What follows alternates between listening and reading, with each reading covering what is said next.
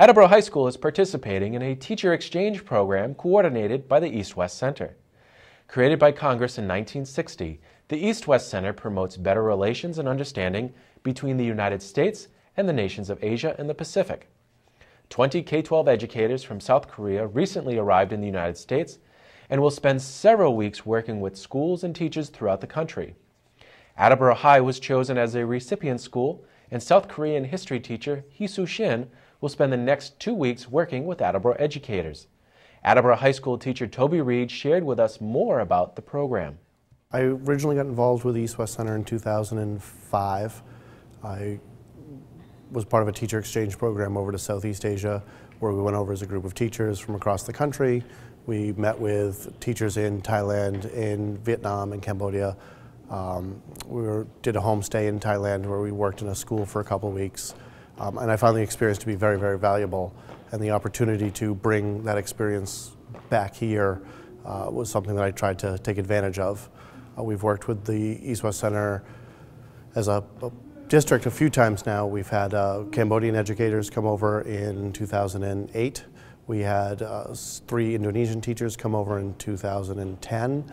And this year we're fortunate enough to have 1 teacher from South Korea come over as part of a kind of a global teacher exchange, which discusses not just looks at content, but also kind of how people teach across the globe. And in this kind of increasing global environment, I think it's important for students and teachers to experience kind of global perspectives on things. There are 20 South Korean educators coming over. They went to, I think, 5 or 6 different schools across the country. Attleboro was chosen as one of them based on our relationship with the East-West Center, but also kind of our, what we offer here allows teachers from other countries to see a wide variety of programs. The goal of the program, I think, is to expose South Korean teachers to what an average American high school looks like, and what kind of teaching happens, what's the pedagogy, what happens before and after school. And then we'll have a teacher, Erin Sullivan from my department, travel to South Korea to Bupyeong High School this summer, and she'll see kind of how they teach over there. So it's kind of opening up that idea of global perspective. And the president last week, or a couple weeks ago, has mentioned that America needs to be more like South Korea and their high schools. So we'll actually go over there and see what they're like, and she can come over here and see what we're like, and we can discuss this as like people who have a shared common experience, not just theory. I have a kind of prejudice to understand American students because I think Hollywood movie, they are all troublemakers, but it's not true. I really want to see the ordinary teenagers in the US. Then I think I finally found the good students in Attleboro High School. So I feel like at home in Attleboro, just because of education, the same education system, but kind of the emotional things. Our system is based on the education system in Massachusetts, New England. So I can find many similarities between 2 systems. That means we can improve our systems together. So I can find kind of good beginning point in history class.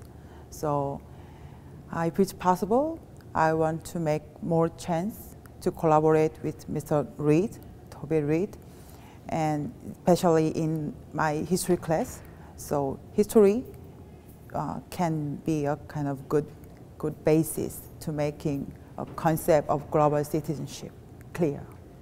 If Erin Sullivan will visit our school, firstly, she can find similarity in educational system and kind of class, the method, the learning method or teaching method is very similar, and perspectives to understand history is very similar.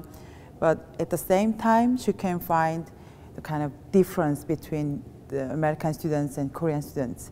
So I hope she can find strong point in Korean educational system, and when she come back here, she can apply that strong point in his class, not in just historical point of view, but a kind of educational kind of attitude as educators, I hope.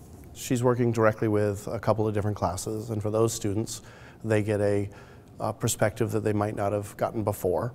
The teachers who are working with her, I think, get the ability to just see what type of education happens outside of the U.S., what are the conversations that are very similar no matter where you are across the world about teaching and learning, and what's different, and kind of allows them to open up their,